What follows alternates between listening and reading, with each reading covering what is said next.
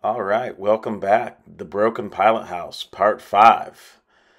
This episode, we're going to paint this thing with AwlCraft 2000 paint, and basically just going from the rub rail down, and then later on we're going to do rub rail up, and I'll have a little more footage on how exactly I go about spraying it and all that kind of good stuff.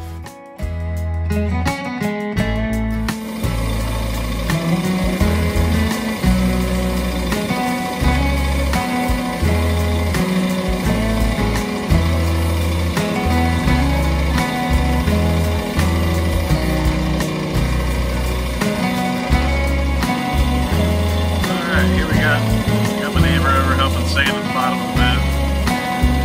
It gets difficult with your shoulders and everything. I've been going on the top side here with 180, getting the hole ready for sanding. We'll take out all of our hole fittings, take that out, and we'll start painting this boat once we get it to 220, which is what the Awlgrip data sheet shows what you want to prep it to before you start painting the primer. But just want to show everybody what we're doing. So far, we're getting along pretty good.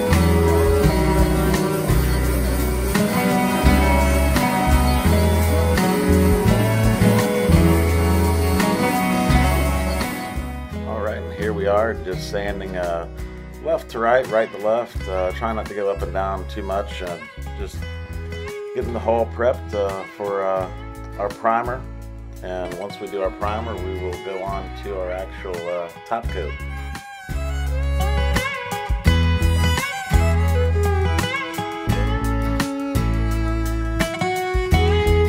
Alright, we just mixed up our 545 black primer.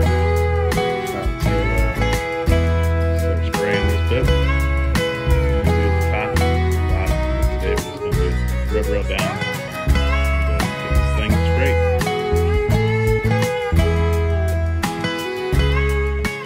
Here I go, just spraying the 545 primer across. The phone ended up falling down, so I didn't get the whole time lapse there, but it is what it is.